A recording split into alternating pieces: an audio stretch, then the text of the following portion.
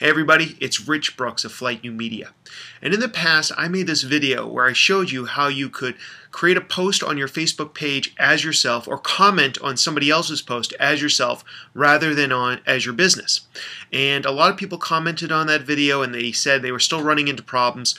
Here might be the situation. If you're still struggling with how to leave a comment or post something to your Facebook page as yourself, this may be what's going on. Here's an example right here.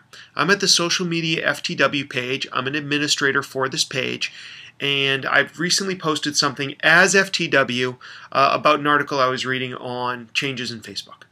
So what I did is I went down to comment on this as myself, and I see that it's not me, it's FTW. And as you can see up here, I'm using Facebook as myself, not as social media FTW.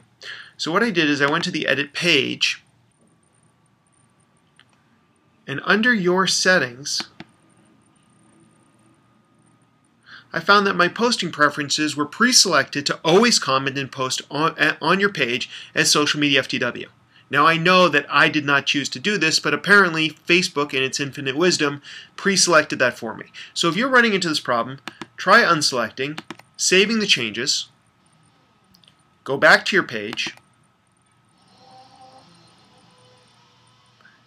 and then try commenting again. Perfect. Just what I want to see.